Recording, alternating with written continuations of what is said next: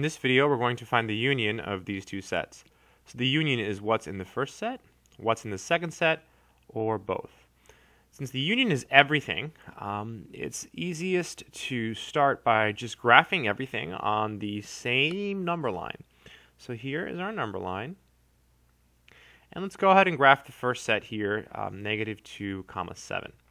So maybe here's -2, and here is the 7.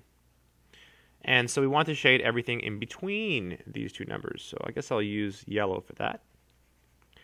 And we include the -2 and the 7. So I'll go ahead and use brackets just like it's indicated in the set. So that's the first set.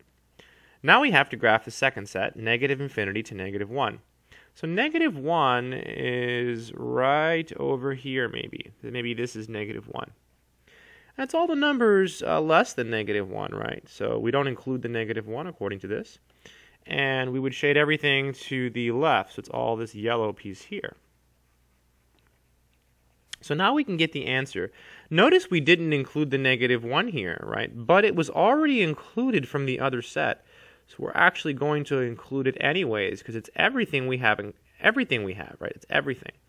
So now we can get the answer. It's going to be -infinity, right? Working left to right, -infinity all the way to 7, and we include the 7. So that would be the answer in interval notation. So I hope this video has been helpful. That's it.